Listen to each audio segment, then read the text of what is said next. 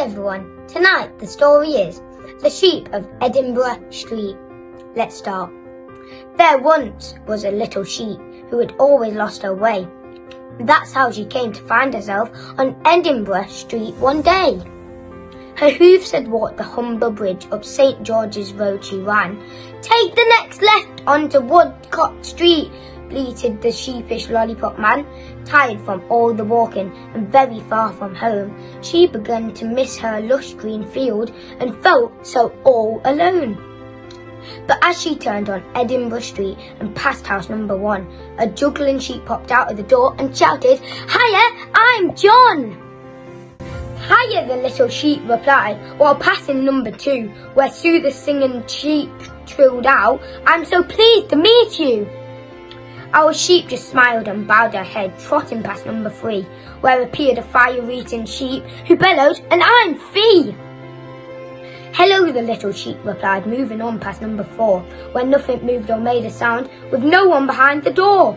"What's your name?" asked Juggling John, and she answered, "I'm not sure," because in her field they had no names or numbers on the door. "But you must have a name or a talent," sang out sheep called Sue.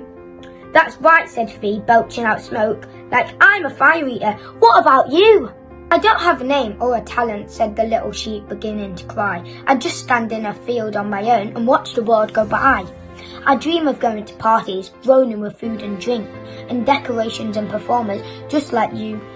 Then I wouldn't feel so lonely, I think.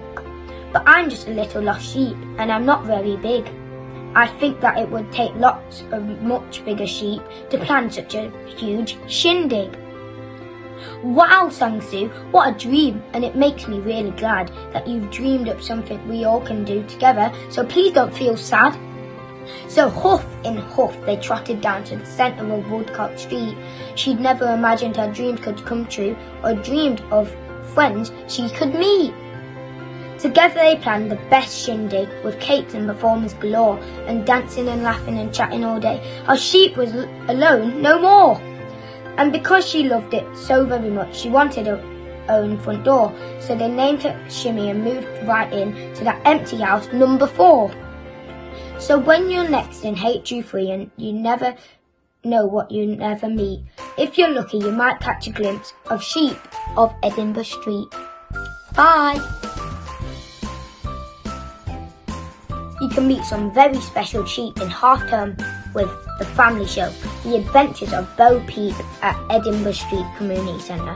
Tickets are £3. Details on Back to Ours page. That's the last bye. Bye!